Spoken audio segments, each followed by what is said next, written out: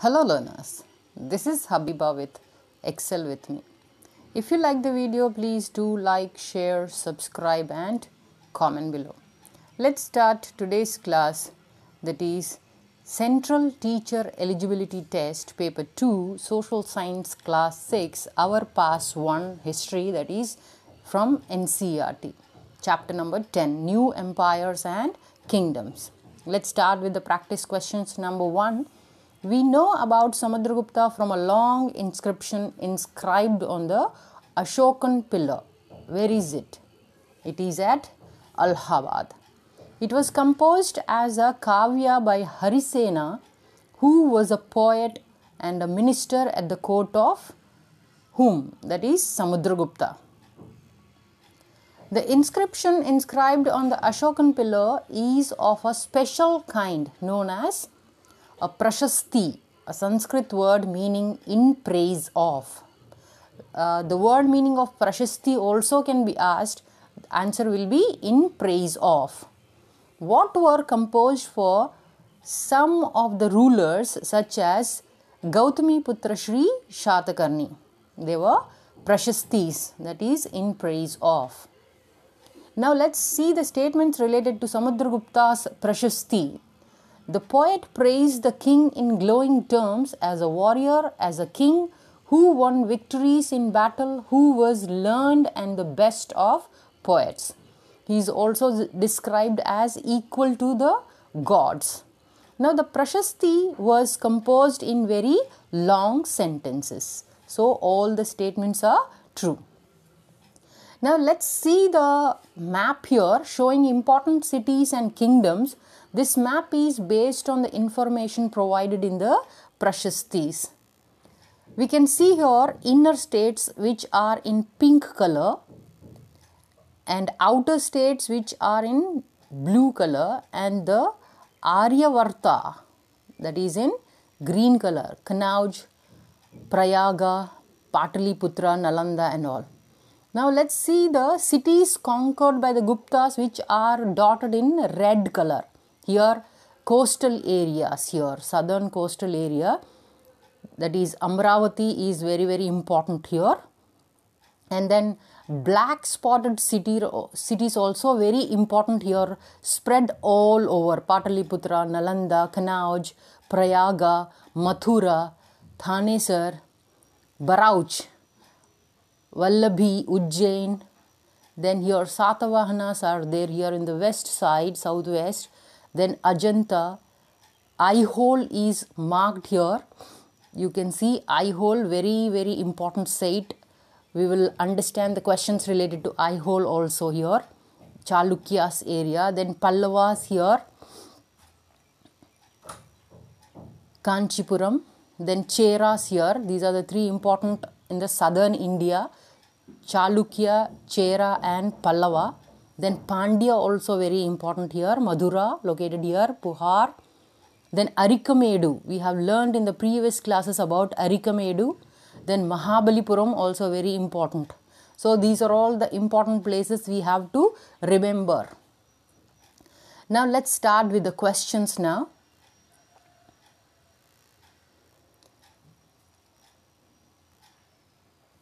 Harisena describes 4 different kinds of rulers and tells us about Samudragupta's policies towards them.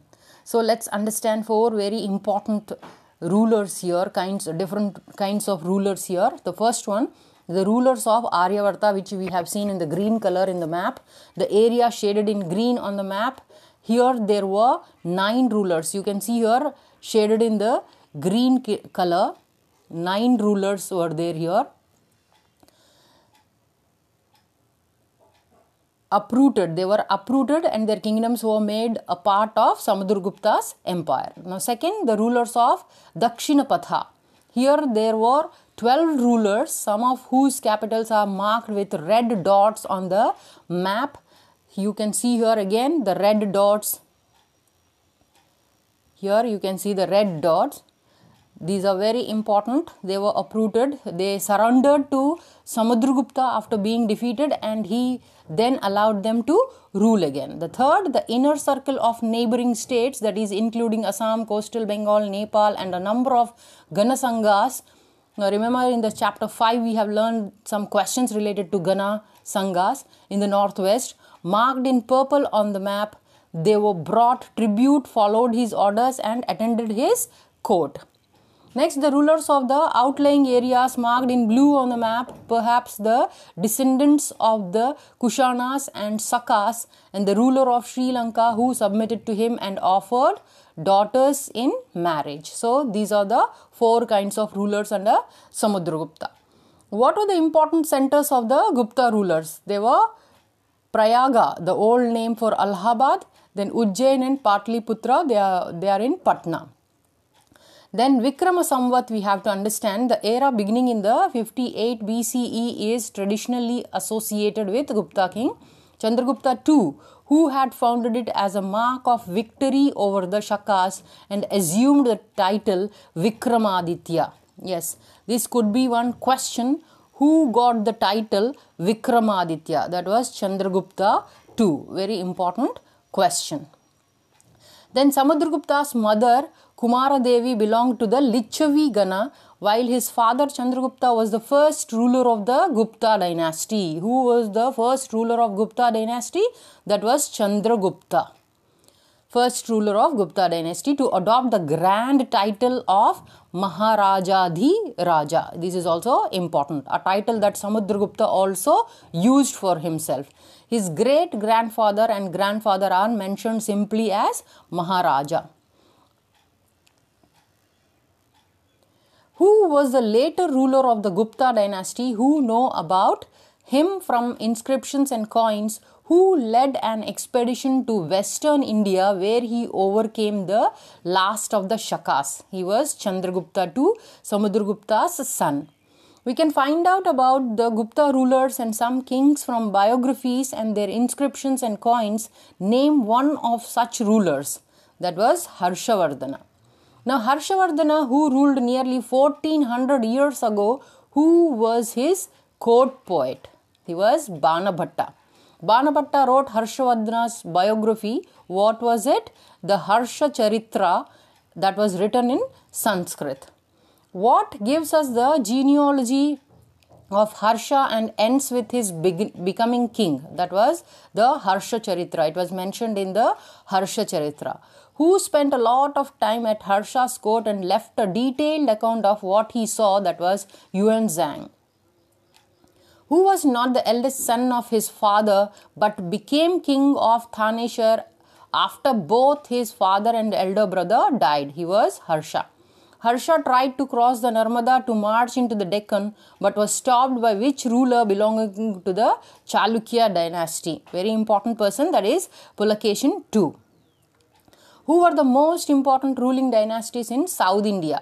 They were the Pallavas and the Chalukyas. Now, whose kingdom spread from the region around their capital Kanchipuram to the Kaveri Delta? That was the kingdom of the Pallavas. Who was centered around the Raichur Daob between the rivers Krishna and Tungabhadra? They were the Chalukyas. What was the capital and an important trading center of the Chalukyas? That was Aihole. Who was the best known Chalukya ruler? Obviously Pulakeshin II. We know about Pulakeshin II from a Prashasti composed by his court poet, that is Ravikirti. Very important person, Ravikirti. Both the Pallavas and the Chalukyas gave way to new rulers belonging to the Rashtrakutas and Chola dynasties. Who was a poet and Mahadandanayaka or chief judicial officer like his father? He was Harisena.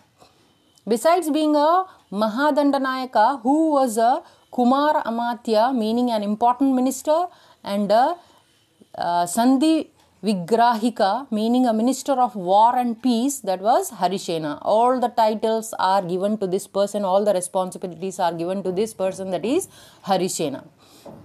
Now let's see the local administration included. The Nagara Shreshthi or chief banker or merchant of the city. Now, who was the chief banker of the merchant of the city? That was Nagara Shreshthi. Now, leader of the merchant caravans? That was the Sarthavaha. Then, who was the chief craftsperson called? That was Prathama Kulika. And the head of the Kayasthas or scribes. So, these are all important local administrations we have to remember. Now, who collected revenue from the land and used this to maintain soldiers and horses and provide equipment for warfare? They were Samantas. Now, whenever the ruler was weak, who tried to become independent? They were Samantas. The inscriptions of the Pallavas mention a number of local assemblies. These included the Sabha, which was an assembly of Brahmin landowners. This also could be one individual question. What is Sabha? That was assembly of Brahmin landowners. Then this assembly functioned through sub-committees which looked after irrigation, agriculture operations, making roads, local temples, etc. These two statements are true. Now, what was a village assembly found in areas where the landowners were not Brahmins? That was the Ur. What was an organization of merchants? That was the Nagaram. Now, the assemblies were controlled by whom? That was rich and powerful landowners and merchants. So, these two also very important questions. That is village assembly, the Ur, and the organization of merchants, the Nagaram. Definite questions. Who is known for his plays depicting life in the king's court? Very important person, that is Kalidasa. An interesting feature about the plays is that the king and most Brahmins are shown as speaking Sanskrit, while women and men other than the king and Brahmins use Prakrit. So, these two statements are important, very true. Then, what was Kalidasa's most famous play is the story of the love between a king named Dushyanta and a young woman named Shakuntala. Very well known story, that is Abhignana Shakuntalam. Now, name the Chinese pilgrim. Notice the plight of those who were treated as untouchables by the high and mighty and expected to live on the outskirts of the city. That was the Chinese pilgrim Fahian. Now, who provides us with a vivid picture of the king's army on the move? That was Banabhatta. Now, let's see the end of the chapter with elsewhere. Arab is a desert. It was at the hub of communications for centuries. In fact, Arab merchants and sailors played an important role in the sea trade between India and Europe. Others who lived in Arabia were the Badawns, pastoral tribes, depending mainly on camels, hardly animals that could survive in the desert. Now, around 1400 years ago, Prophet Muhammad introduced a new religion, Islam, in Arabia. Like Christianity, Islam was a religion that laid stress on the equality and unity of all before Allah, the one supreme God. Now, Quran, the sacred book of Islam. Now, within 100 years, Islam spread to North Africa, Spain, Iran and India. Now, Arab sailors who were already familiar with the coastal settlements of the subcontinent now brought the new religion with them. Now, Arab soldiers conquered Sindh in present-day Pakistan about 1300 years ago. So, we come to the end of this chapter. And the practice questions. If you like these questions, please do like, share, subscribe and comment below. Thanks for your attention and time. Happy learning.